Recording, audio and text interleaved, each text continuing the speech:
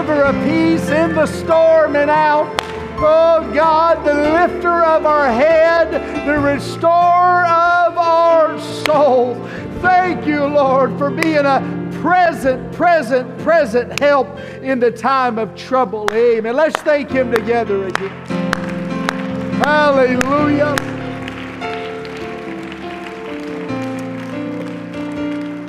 Hallelujah.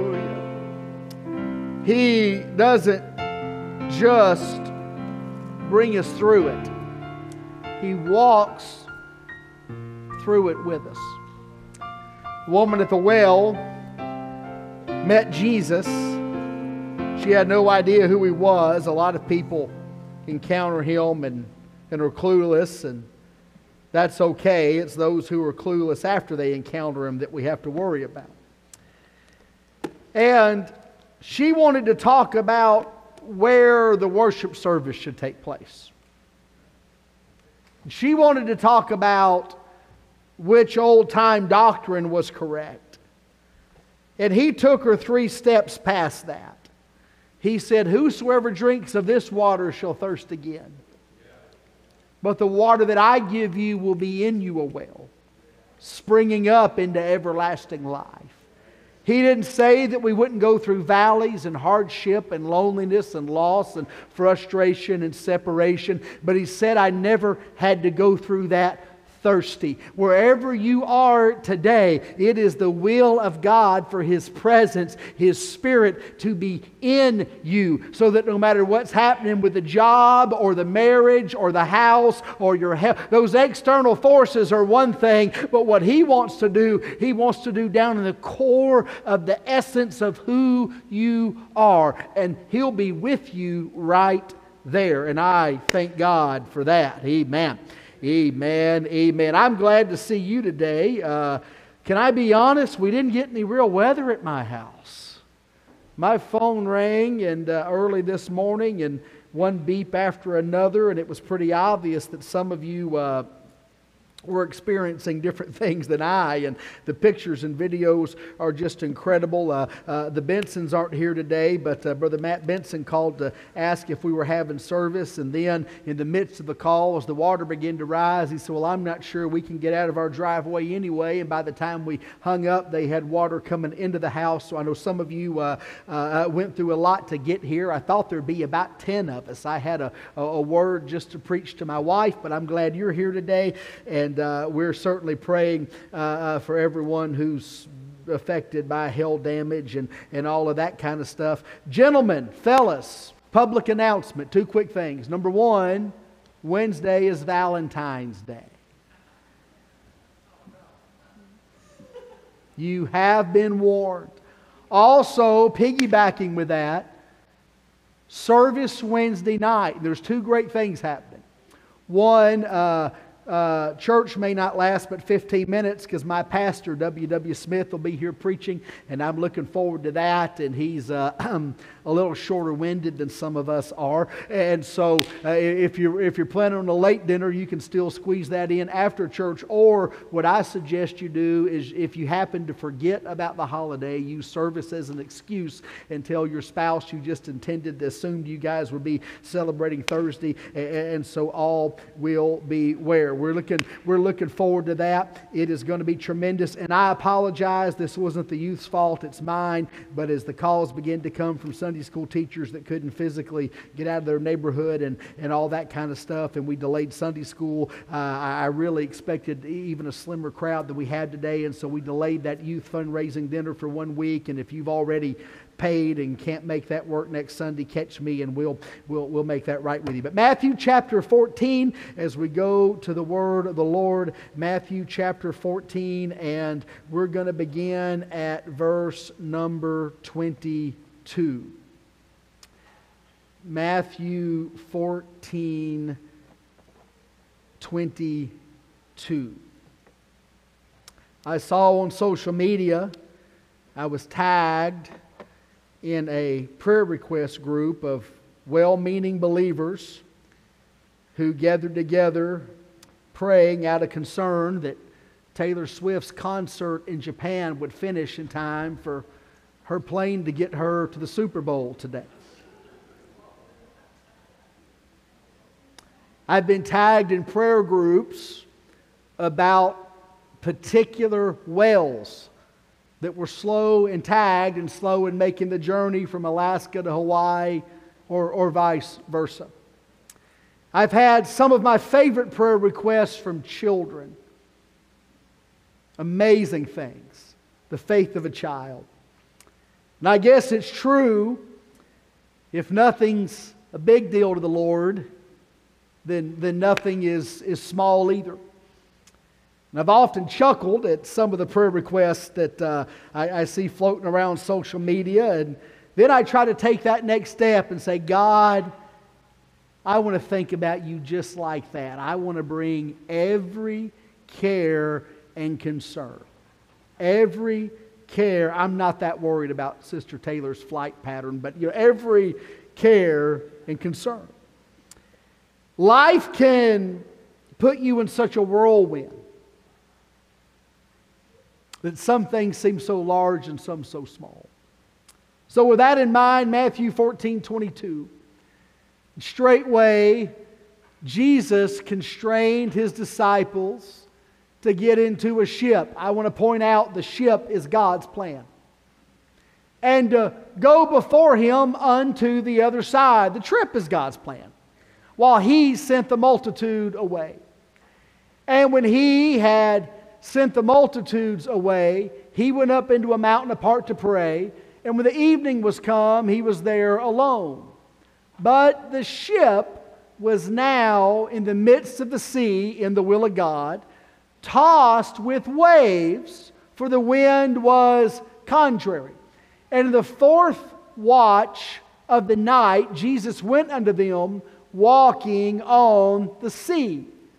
And when the disciples saw Him walking on the sea, they were troubled, saying, It is a spirit, and they cried out for fear. I'm afraid because now there's a ghost outside. But straightway Jesus spake unto them, saying, Be of good cheer, it is I, be not afraid. And Peter answered Him and said, Lord, if it be Thou, if You're really doing this, bid me come unto Thee on the water. And He said, Come.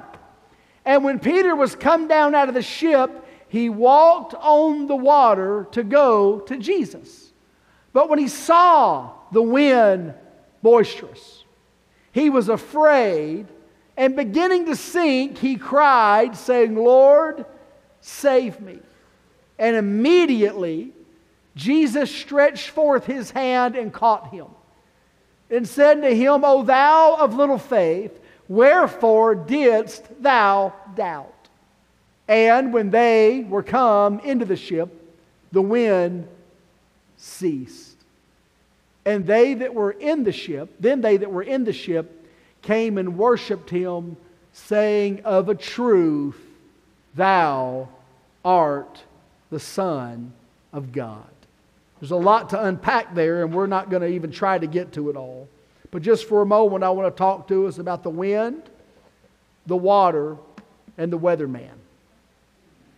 The wind, the water, and the weatherman. Let's ask Him to help us. God, we love You. Thank You for Your word. Thank You for Your help. Thank You for Your blessings. We ask right now that You just be with us in this service one more time, that we could take a step toward You, and God, leave here more like You than we are right now. In Jesus' name, amen, amen, amen. We'll just clap our hands to Him one more time.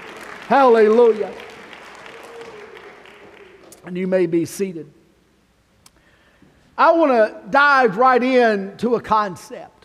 Our job here, of course, is to teach and preach the Word of God. It's to worship the Lord. It's to fellowship one with another. It's to spread the gospel. There are multiple purposes stated in the New Testament for the New Testament church, and we really do individually and collectively have to try to live up to all of them. And it can be a frustrating thing when the Word of God calls us to do something individually and we're waiting on the collective to do it. And And it can be equally frustrating when we ignore the collective call and focus only on the individual. If we're going to do it right, we've got to try to obey and live out the entire form and purpose of the Scripture. But in the midst of that, we are creatures of habit. There are things that we're familiar with and things that we're comfortable with. All of us live with our own comfort zones. We all have those mental and emotional safe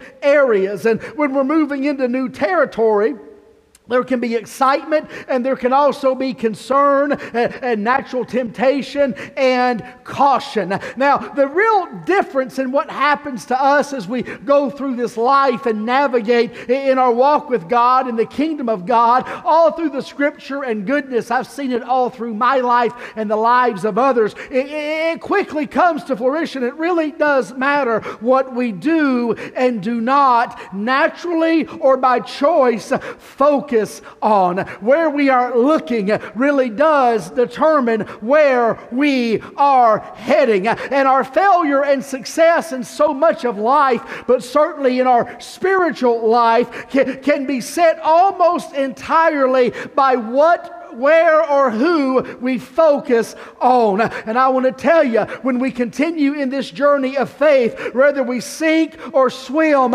is usually determined almost entirely by what we are watching.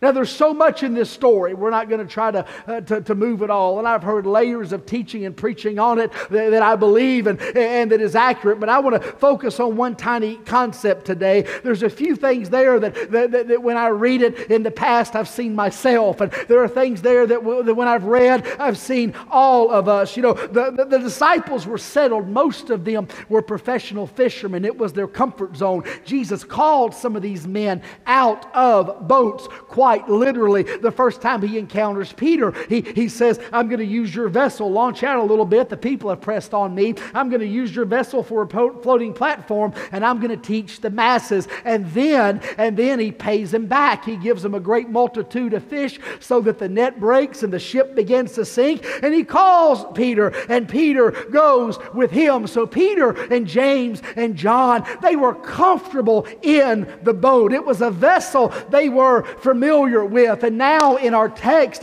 he orders them to climb into this vessel and to go to the other side of the sea. Last year we preached about this from the book of John, an entirely different message about storms. But in this case, he commands them to get into the ship and to go to the other side of the sea. And they're comfortable in the ship because they're professional fishermen. These men grew up in a ship like that. It's not a structure that they're unfamiliar with. They have the skill set they feel that they need to navigate treacherous waters. After all, this is what they've done all of their lives. And they're not concerned about that I can see about the ship in this storm, because they know that it was built to ride through storms. It was designed for waves. It was designed for heavy winds. They had confidence in the vessel. Now, here's where some people really do trip up, so listen to me closely. The vessel was God's idea. Jesus Christ looked at them and said, I want you to get into the vessel, and I want you to go to the other side of the sea. The will of God was not up for negotiation. Get in the vessel, get in the boat, and go to the other side of the sea. Cross this 7.2 miles. I wish I had time to dig into this, but that vessel was a lot like the New Testament church. It's something that was God's idea. It was something God built it, and you hear me,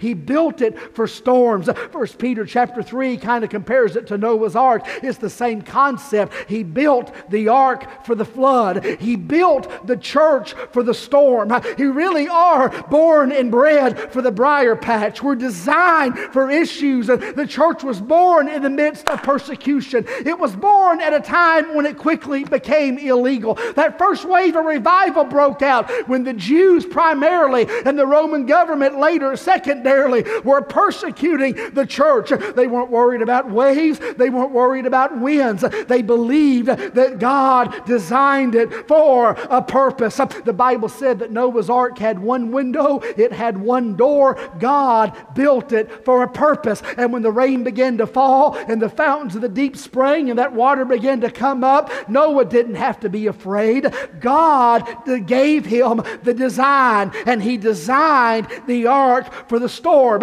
Now, this isn't what we're preaching about today, but you listen to me. We need not. It is not the will of God for us to look fearfully with trembling knees into the coming calendar and into the coming erosion of our world. He told us from the beginning that evil men and seducers would wax worse and worse. He told us there'd be a great falling away. He told us what was going to happen to the world. We're not going to waste our lives trying to stop Bible prophecy from being fulfilled. You hear me? It is going to be fulfilled. But before God built the boat, He knew about the storm. And whatever happens, and whatever we have to go through until the trumpet sounds and He comes for us again, we don't have to live in fear of that. This book is a warning. It's not meant to turn us into petrified preppers who hide in caves and try to miss the outcome of the Scripture. Honey, we have a purpose. God designed the church for the storm. And here the disciples are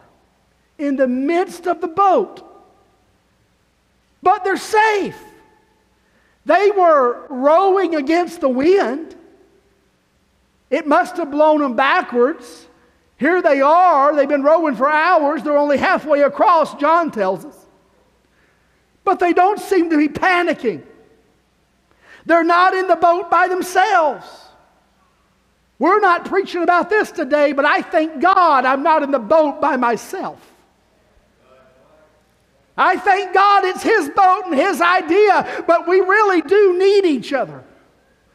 That word fitly spoken, apples of gold and pictures. I thank God for that. I thank God not just for the ministries He sent into my life, but the friends and the brethren and even the troubles that are from time to time necessary. They're in the boat. Jesus told them to get in the boat. They're in the boat together and they have a storm, but they're rowing. And now they look out and they see the storm. Perhaps, no doubt, they commented on it. The Bible doesn't really record what they had to say, but we don't see them just panicking or overly concerned, not yet. But while they're in that boat, working, laboring, hurting, but safe, imagine their shock when they look up and see Jesus walking outside of the boat. Now, this is where you lose some people. The boat was God's idea. Get in the boat and go to the other side. The will of God. But there are some people who cannot bring themselves to believe that Jesus is walking and working outside of their boat. The boat was God's idea. Okay, don't misunderstand what I'm fixing to say. The local assembly, the local church is God's idea. Forsake not the assembling of yourselves together as the manner of some is, and so much more as you see the day approaching. This movement that says we're in the end time and the church isn't perfect and we should do this at home by ourselves, honey, that is an antichrist, demonic, anti-scriptural. That is not the plan of God. But let me tell you what's dangerous too. Jesus told us to get in the boat. Jesus told us to go to the other side. I don't know what that is walking out there, but it's not inside of these walls, so it can't be Jesus. The boat's God's idea. We're in it. He told me to get in it, and I'm in it, and I'm not getting out. So whatever that is, that's not the Holy Ghost. He sent them in the boat, and He's walking right by it. He's preaching. Let's not use real names. Preaching in a church in, let's make up a place, Kansas. And I was very young. How old are you? 16, I was 17. But you know, you're 18. I was right between you guys. My hair was darker. And I'm preaching in this faraway imaginary place. And it was quite a journey. I couldn't find the church, and I'm lost in this town. And we didn't have smartphones. I didn't have a phone in my car. And you know, we didn't have like GPS and even MapQuest, which is way back there for you guys. We had these maps like they were paper and they had lines on them, and you just had to... You remember those? My wife had never used one. We were on a car trip. We were newlyweds. We were on our honeymoon. And I'm teaching her to read a map. So she's got the atlas. We're on our way to Gatlinburg. I said, okay, tell me what to do. And she said, you take the black road out of Knoxville. You go down about 1.5 inches. Now, she might pretend like she was joking, but I knew the truth that I heard. It was a different world. And so I learned something that day that was true the entire time I evangelized. You can't ask for directions when you're dealing with a small town local. If they've lived there all their life, they can't help you. Brother Long, I was preaching in Tennessee one time, and I stopped at a service station. I was looking for a church. I said, can you tell me where this? She says, yeah, you go down to where Goodyear used to be. Thank you. Thank you. Do you know the McNally farm? No, I happen to have never met any of them in this town I've never been to. So I need directions. This is a true story. This lady behind the counter, I mean, I'm you know, it's not Southern hospitality. I hadn't even got to ask her yet, and she was not the friendliest person in the world, let's just say that. And so I didn't even get to the word church. I found somebody else and asked them, and they got me there, thank the Lord. Revival started that night, and guess who walked in? My gas station tenant, the mean one. And when they introduced her to me, she kind of did a double take. She was so sweet after that. Now, I believe in brotherly love, but I don't understand folks who treat the people that walk with the Lord with them like gold and then represent Him like... And so Revival walked on. She said, you grew up in a so-and-so kind of church? I said, I sure did. She said, we got one of those down the road. You know what's happened there? I said, what? She said, they had an outpouring of the Holy Ghost. Like a real one. Like a few dozen of them. It's about to split their church. I mean, it sounds like all the real stuff, but we know that can't be God. Because it's not happening in our boat. You'll never convince me Jesus is doing stuff for other people. It's not in our boat. They're not even in our fellowship. They don't come to our camp meeting. I don't know about... You know what Jesus said? The disciples said, we found people casting out devils who were not of this way. So we told them to stop doing that. We forbid them. He said, don't you dare forbid them. He who's not against us is for us. Listen to me. The boat's God's idea. Honey, it's not going to empty out. You need to do what He said. But if He wants to walk out into the storm and do something else somewhere else, we don't need to fight that. We need to do everything we can to pour gasoline on that fire.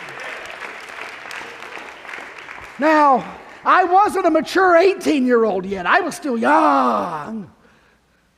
She said, what do you think of that? I said, well, from what I see here and what you're telling me there, maybe He's just whipping up your replacement for this city. Because if you think God's going to write off a town because you don't want to reach it, honey, that's not how this is going to work. They looked out, they saw Jesus Christ walking on the sea, but they couldn't convince themselves that it was Jesus because it wasn't in the boat that He told them to get into. Do not confuse what I'm saying, honey. When they realized it was Him, everything changed. but their own fear. They were so petrified by what was happening outside of the boat that they lost sight of their purpose. I believe he's giving them an object lesson. It is so important to realize, to remember, the boat was Jesus' idea. He's never going to forsake the boat. If he told you to get in it and row, honey, you can row fearlessly. I have no concern for what's going to happen. And God is going to have us right in the middle of the palm of his hand. But he's not confined to a brick structure.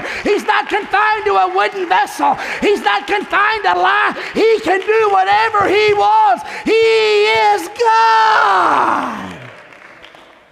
And so Peter jumps up and says, if that's really you, I want to help. He said, if that's really you, I want to come out there where you are. Bid me to come. Jesus says, come. He's never been out there before. He gets out of the boat.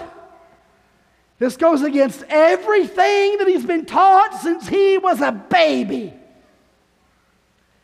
He grew up by the water. He's a fisherman, and Dad's a fisherman. His brothers are fishermen. Can you imagine the caution that was pounded into him the time he was a little bitty guy? The last thing you do in a storm is get out of the boat. My dad had me by himself unsupervised when I was a baby. I don't know what Mom was thinking. And we were near water. So he took the dog leash, he latched it to me and tied me to the bumper of the truck so I couldn't get near the water. That's Jim Moore Parenting 101. I was reminiscing about that story with him one time when he had Daniel. Daniel was 3 or 4. So he tied Daniel to a tree just for old time's sake. Grandparenting, well, we did not do things like time out and soft-spoken phrases. It was a different universe back then. And my dad wasn't a fisherman, but he was terrified of children and water mixing together. My grandmother never learned to swim. Her mom would not let her get in the water until she knew how to swim because it's not safe. So here's this professional fisherman who's a grown man, and his dad was a fisherman, and probably grandpa too, the way it worked back then. And now he's climbing out of the boat, and he's climbing into the storm. He's in a place he has never been before, and the rest of the group is staying behind. John's not out there with him. James isn't out there with him. Andrew's not out there with him. Everything from popular opinion to his own past is saying, don't push that far. But he abandons the safety net. He steps outside of the walls of protection. He's right over the bow of the boat. He's moving in elements that are foreign to him, but Jesus has already mastered him. This is new to me, but it's not new to him. I've got no idea what I'm doing, but he knows exactly what he is doing. After all, before he even crawled out, he asked Jesus, will you please bid me to come? He's walking on water, and it's not calm water. It's not clear water. There are waves. It's a storm. It is not an ideal setting. It's not glassy or beautiful marble-top seas. He's on this ocean with whipping waves and contrary winds. But if it's Jesus that told him to do it, then he knows he has to go. And there he is. It's an experience he's never had before. It's a different kind of miracle. He is moving in faith and no doubt in fear too. And he's in a realm. He's in a realm that everybody else can't understand. They're still in the boat, and there's nothing wrong with that because Jesus told him to get in the boat and to go to the other side of the sea. Can I help you when he's dealing with you to do something spectacular and different and supernatural? Don't waste your time bad-mouthing everybody in the vessel. He didn't bid them to come. He bid you to come. Not everybody has to have the same burden you do. Not everyone has to have the same calling you do. Not everybody has to be wired like you are. I've seen it cause division, not here, but in other places. I've seen it cause division. Different people are driven by different things. You know this? You probably did. You're smart. Some people are worship driven, praise and worship driven. And some people are word depth driven. You know, they want you to teach them stuff in Greek words and Hebrew words. That was your dad. I miss him all the time. And then some people are fellowship driven. And some people are evangelism driven. And some people are spiritual experience and manifestation driven. I mean, you know, why say it in English when we can say it in tongues and have 3 interpretations? And I'd rather have a prophecy than you know, just know something. And if you really want God to move, then you need somebody to call you out and say, your grandma in Alabama's wearing green socks, and you call her and tell her the Lord, that's awesome. And all of those things, in proper context, are biblical. But your personality, and I dare say what God does in your life, can lead you in one of those areas, not to the abandonment of others, but what God's dealing with you to do can become all-consuming. Some people, children's ministry driven. I remember we were in Orangefield, and Hurricane Rita took the roof off the church, and we had to meet in a fellowship hall, and it was too big for us to eat in. Now we got to have church in it. I couldn't do it now. I've gained 50 pounds, but I'm standing between the wall and a pulpit. And like this is up and this is back, and I'm done. I had a friend that wanted to come preach for us, but he was too heavy till we got back in the sanctuary. He'd never fit between the pulpit and the wall. There's no altars. You just got to pray right where you are. And this disappeared. It was this. And we had a volunteer rotation. If we have visitors tonight, this family has to leave because there's nowhere to put them. It makes me so frustrated when people are willing to, you know, tell a visitor, you're in my seat. Ooh. I told this to our leadership meeting one time. We were preaching a revival somewhere in Texas, and there's a lady who's gone on to be with the Lord now. And we got there an hour early, us and the pastor, and my wife's kneeling down praying. She's a 20-something-year-old evangelist wife, and she's down there praying for God to move in service and draw people that need the Lord. And don't let my husband say anything dumb and embarrass me in this brand new place. And up comes this sweet lady in her 80s, and in that big old empty sanctuary, she had picked that lady's robe. And she walks right up to her and starts kicking her in the ribs. Move! You're in my seat! She was horrified. It made my day. I couldn't even help. I was like, how hard can she kick? She's 85 years old. I'm in the corner just blessed. I'll never understand it. I'll never understand it. It's the same spirit that makes you be rude to folks you don't think know the Lord in gas stations and nice to people that are there to...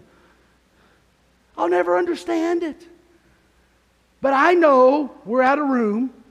So this is how Children's Church was born in our world. She takes all the kids upstairs. And every service they did Children's Church. And by the time we were able to get that building back together, God had poured such a burden on her. And it started a ministry that snowballed. And taken them places. It was born out of necessity, but that became her passion. And so people with a burden for children's ministry, if they're not careful, can't understand people who don't have that particular burden. What's wrong with you? Jesus said, suffer the little children to come unto me. You hate Jesus? And people who are just impassionate, they feel called to help lead us in praise and worship. They can get frustrated at folks who aren't wired that way. And people who are just word depth, I mean, it calls out to them. And why say this in English when you can say it in Greek and Hebrew and maybe another language that some people think the Bible may have been written in and we can't prove it, but it preaches so much better out of that one. And they yearn for it. And then some people, like a friend of mine, they feel like the whole world's going to hell and the church exists to stop that from happening. Everything, I agree, everything we do should be evangelistic. I agree. I've got a friend right now pastoring a large church in another state. Let's call it Kansas. And if I called him and I said, hey, we're having marital trouble, he'd say, I'm going to mail you a chart, and if you'll start teaching Bible studies together, God will heal your family. He said, hey, really bumming me out. Not through with college yet. I'm going to send you a chart and you start teaching professors Bible studies and they'll just give you a degree. Hey! Tired of being single. I'm going to send you a chart and you start teaching Bible studies and win people. You'll probably win your own wife today. Tempted to drink. Here's some tracts. Stand outside the liquor store and give one to every wino that comes by. God's going to deliver you from alcoholism.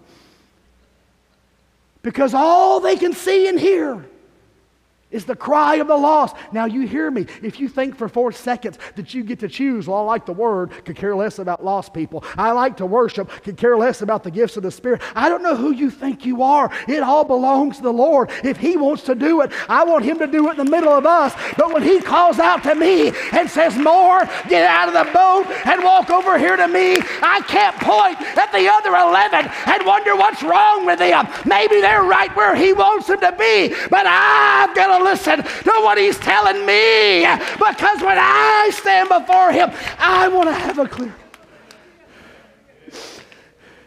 I was born 2,000 years too late, because the height of the average man in Israel when Jesus was born, depending on who you read, was 5'2" to 5'4". I'm NBA tall. I'm just a couple of millennia late. I don't know how tall are you? Like 5'8". 5'8"? That's crazy. How tall are you? I won't tell anybody. 5'2"? Yeah, that didn't work out like I thought it would. Do you know Peter may have well been your height? Stand up for a second. You don't look at all like a fisherman. I won't embarrass you. We won't even tell anybody we're doing. Yeah, stand up, stand up. Think about this. Average man at the time of Christ, 5'2". Now, I don't know. Okay, you're the man, so she said. I don't know how high the waves were. I know we've been in a little boat, and when the seas hit 4 foot, the captain said we're turning around and going back to Pensacola because this ain't happening. I was acting like I was having the time of my life, and inside I was going, thank God. We turned around and began to trail back. I don't know how tall waves had to be, or how big their wooden vessel was, for it to be boisterous, for them to notice it.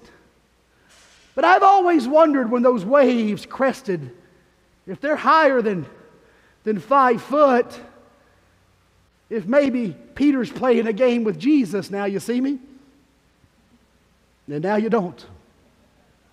And I got my eyes on Him when it's down, and I can't quite see Him when it's up. Some people have a hard time. I mean, when they've got the chill bumps and stammering lips, they're locked in and good to go. But when Tuesday comes and the wave crests at work and they can't quite feel what they felt on Sunday and they don't quite see what they saw on Wednesday, they have a hard time with it. Can I tell you what to do? Honey, when you can't feel it and you can't see it, you just keep traveling right towards where you know He was. The last time you heard Him and the last time you saw Him,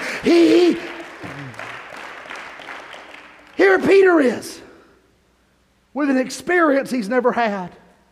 In this particular case, the brethren aren't coming with him. And Jesus never told him to. Something sparked in him. If that's you, call me out. Didn't spark in them. Well, they're all deadbeat backsliders. They're in the boat Jesus told them to get into, row into the destination Jesus told them to row to. When God's dealing with you, let Him deal with you. You figure out what He's trying to do for you. He keeps his focus on the Master and he's fine. It doesn't matter what the weather's doing if I can focus on the weatherman. It doesn't matter how hard the wind's blowing if I can see Him. It doesn't matter how high the waves are until I can no longer focus on Him. It doesn't matter who's criticizing as long as I can see Him. It doesn't matter who's not on board as long as I can see Him. It doesn't matter what the nation as long as I can see Him. When he maintained his focus on the Master, everything was fine. But then the Bible said he started watching the wind. You listen to me. If you're going to walk on water, you can't watch the wind. If you're going to step out and do the impossible, just you and Jesus, you can't pay attention to the weather. You can't allow the political temperature. You can't allow the social temperature. You can't allow the current state of the economy. You can't allow those who aren't coming. You've got to get your eyes off of that and lock them into Him.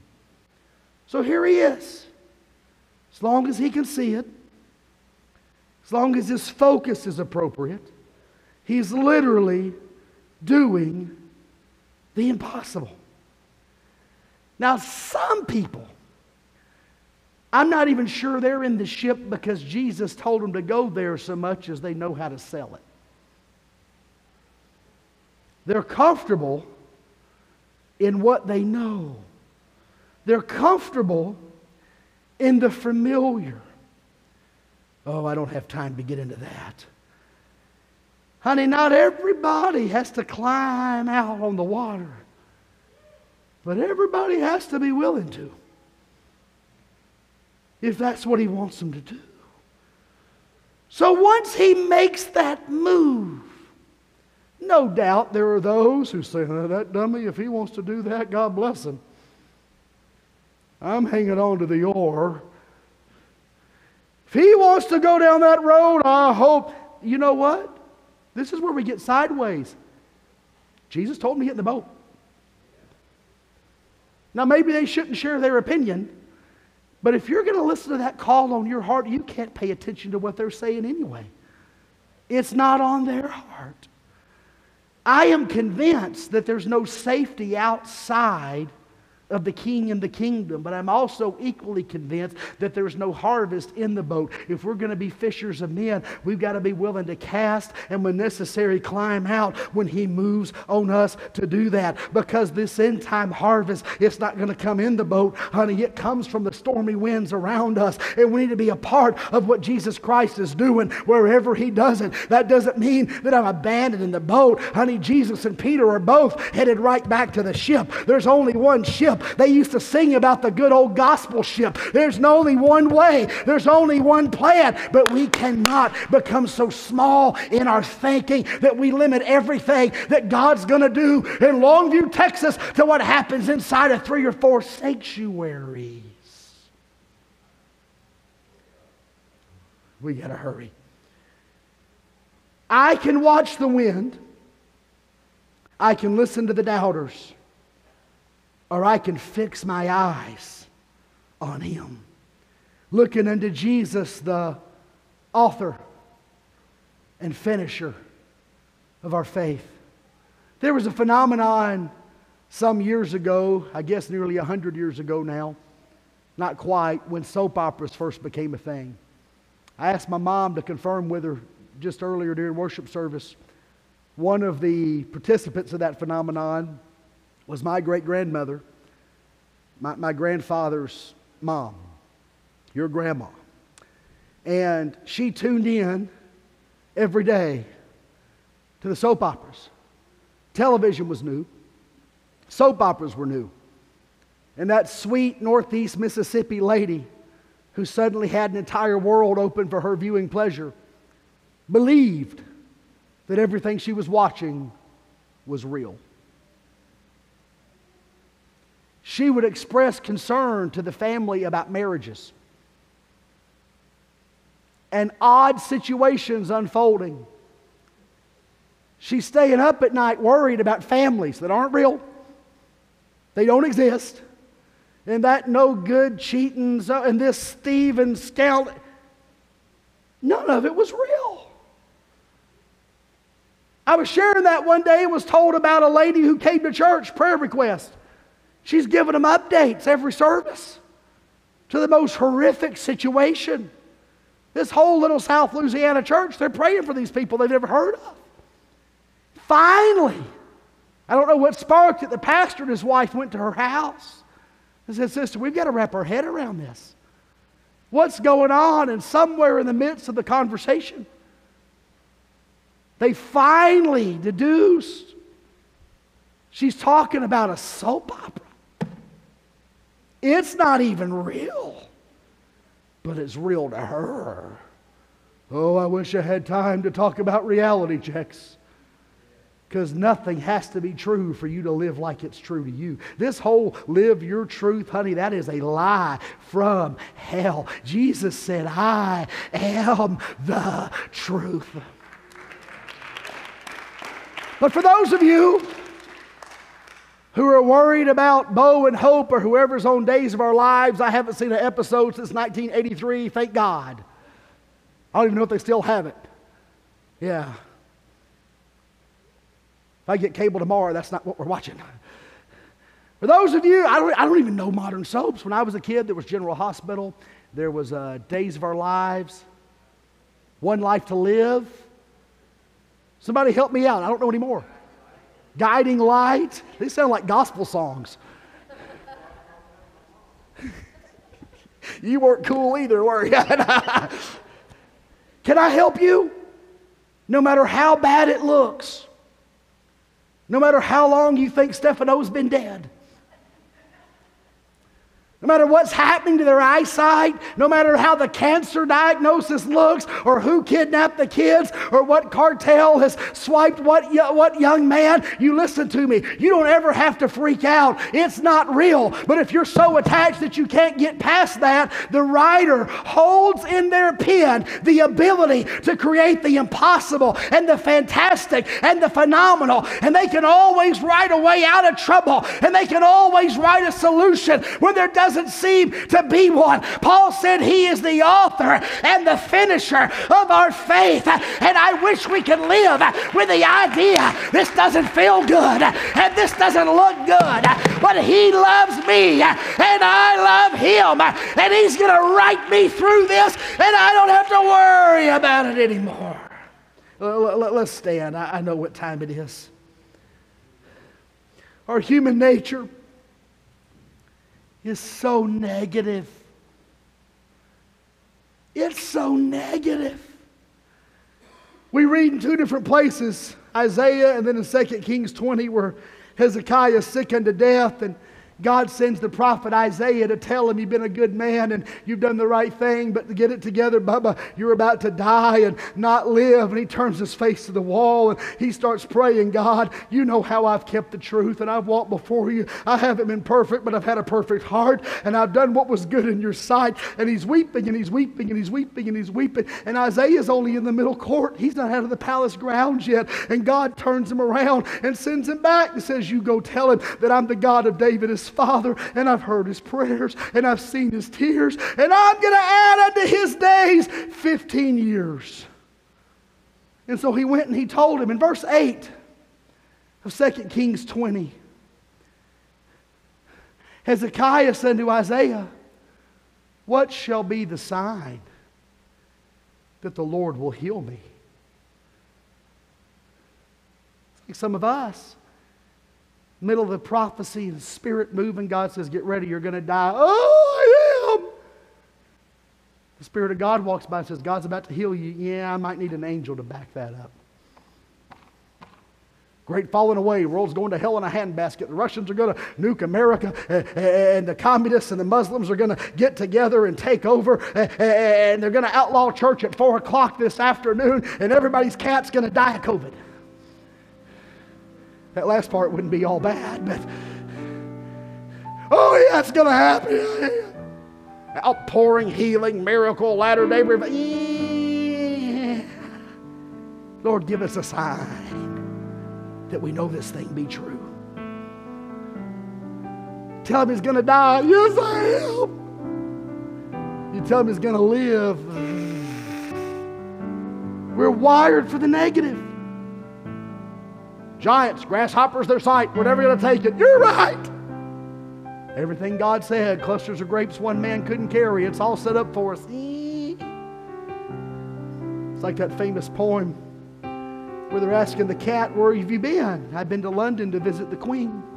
What saw you there? I frightened a mousie under her chair. In the midst of finery and royalty and red carpets and Buckingham Palace and Big Ben and London Bridge and the changing of the guard, you know what I saw? A mouse. In the most famous palace on earth, in front of the most famous throne on earth at this time, looking at the longest ruling monarchical family right now on earth. What'd you see? A mouse. There are people like that. Can I help you? Some of you need to pray, God, deliver me from a spirit that's so pessimistic and so negative that I can't even believe good news when it comes from you. You think that just bleeds over into your economy and your marriage and your politics. Honey, it affects your spiritual life. That's why there's people right here who believe in the Holy Spirit. They see it in the Scripture. They believe he's going to get it and she's going to get it. But they got 92 reasons on why they're not going to. Because God can heal you, and God can heal you, and God can make Gary Barnett tall, and God can make Justin Jones short, and God can make James Moore skinny, but you know, my hangnail's different. My needs are different. My issues are different. I wish I had time. We're not even going to get to Romans where sin doth abound. Grace doth much more abound. There is a satanic assault against the world, against God's breathing, living church in the world, against truth and scriptural sanity, against families in the Western world. But you hear me, we are more than conquerors through Him that loved us. God made the ship for the storm. God made the ship for the storm. Ye are of God, little children, and have overcome them, because greater is He that is in you than he that is in the world. And in the midst of the insanity, we have to maintain our focus, because if we take our eyes off Him and just see the wind, or just see the news, or what Trump said about this, or what Biden said about that, if we just look at the chaos around us, we are never going to see the hand and work of God before us. We got to live with clarity. We are troubled on every side, yet not distressed, perplexed, but not in despair, persecuted, but not forsaken, cast down, but not destroyed. We are going to have our issues, but honey, He built the boat for bad weather. He's going to take care of us. He's going to take care of us. Kingdom of God's like a barge. They load them down to ship them. The heavier the load, the more stable they become. Cast all your cares on Him. When you lay it all on Him, honey, it doesn't bring instability. It calms that vessel right in the middle of the seas. Today I'm not preaching about what God can do in your bad marriage, or your messed up spouse, or your backslid kids, or your messed up parents. I'm talking about what He can do for you while you're living through it right now. Not what He can do for your boss, and He can do anything. What He can do for you. Not what He can do for your diagnosis. What He can do for you. Not what He can do for the weather. What He can do for you. It's not about the storm anyway. It's about the disciples, and it's about Jesus. And if we fix that connection, He can stop the seas in a moment, or He can bring me right through the worst of them. He has it all in hand. Let's lift our hearts to Him together right now, can we? Oh God, I don't want to miss Your purpose in my days. I don't want my own will or desires or personality to so cloud my view that I can't see You working in my midst. Help us to lock and fix our eyes on You. Whatever discouragement or storm or fear or frustration I'm living through. God, whatever chaos, insanity, and issues I live through, help me to keep my eyes fixed, my focus on You and Your purpose. God, You, Your person, and Your purpose. Your person and Your purpose. Your word, Your spirit, Your way, Your plan. You and Your purpose. In Jesus' name. In Jesus' name. In Jesus' name. Oh, come on, I know I'm 7 minutes late, but I wonder, can we just find a place to talk to Him for a moment? The focus has to be on Him. I thank God for the boat. I thank God for the people that are in it with me, but the focus has to be on Him. I thank God for the family. I thank God for the plan. The focus has to be on Him.